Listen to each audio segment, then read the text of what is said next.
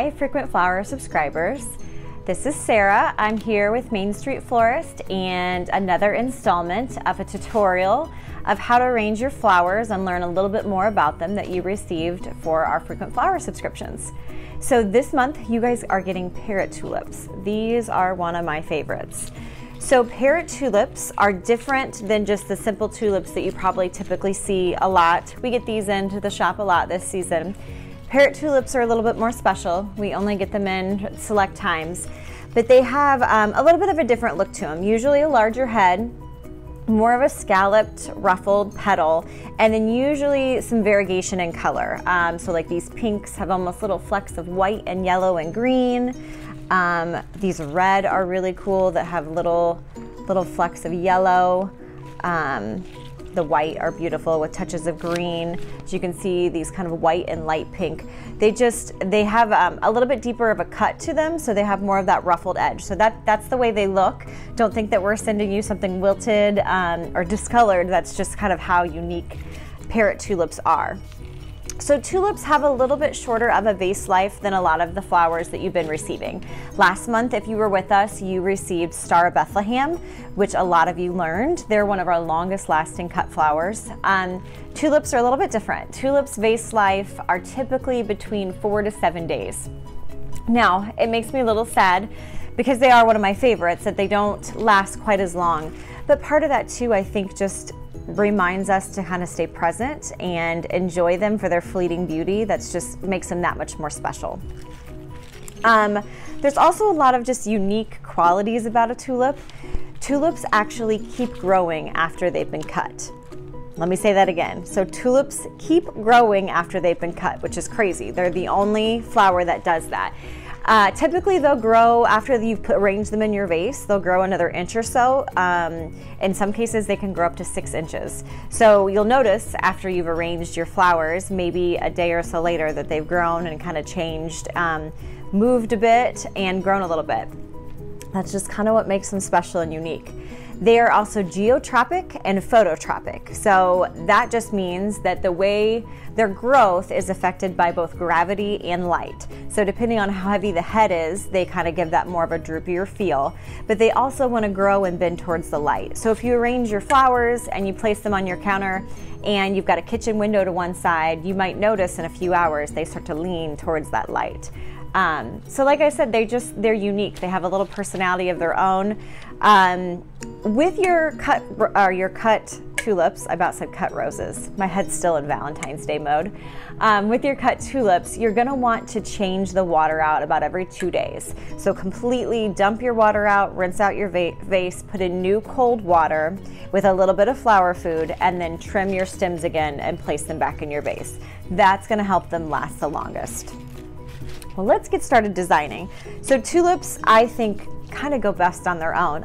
We are sending a little bit of wax flower with you just to give it a little bit more of that spring feel. I think we're all ready for spring flowers and for spring colors. So this is wax flower that you'll be receiving as well. But we're gonna start with these beautiful kind of blush and white tulips. So lots of times the foliage on tulips themselves are what we use in the vase. We don't typically use a lot of other greens. I think it can get a little messy. Tulips kind of want more of that clean, simple look to them when arranged. But if you have any foliage that looks a little sad or looks like it's going to be draping below the water line, so maybe some like this, you can just peel that foliage off. You want to give every insertion a nice clean cut.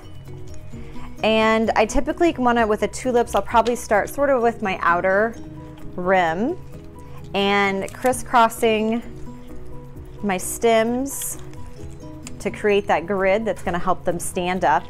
Again, tulips kind of want to droop a little bit, so you want to work with that. Some florists do not like the fact that tulips like to change their mind and bend a different way. I think it's fun, but you've just got to learn to work with that and understand that that's how they may look.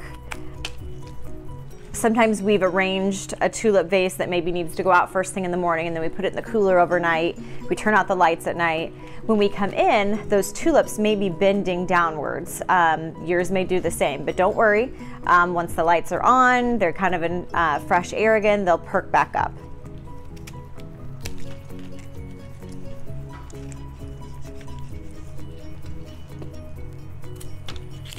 I've got a really kind of tall vase that I'm working with here. You don't have to use one quite this tall. You could definitely use a shorter one and have a little bit more movement. But this is also going to help as my tulips move and grow a little bit, kind of keep them more in the places that I placed them originally.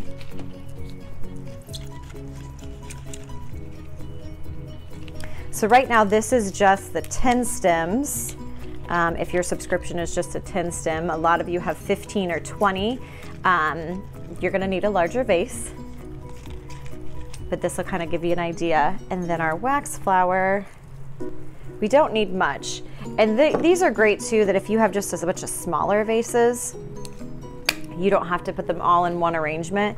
You could kind of break them up, maybe put some by your kitchen counter, maybe put some by your sink in the bathroom. I love being able to kind of just have them around the house, especially during these winter months, just to remind us that spring is coming soon. So I'm just tucking in a little bit of that wax flower, making sure it's down in my water. Super simple. This is not an award-winning design. It's just something simple to make you smile and enjoy. I'm gonna pull up a little bit of my tulips to fill out my vase a little bit more.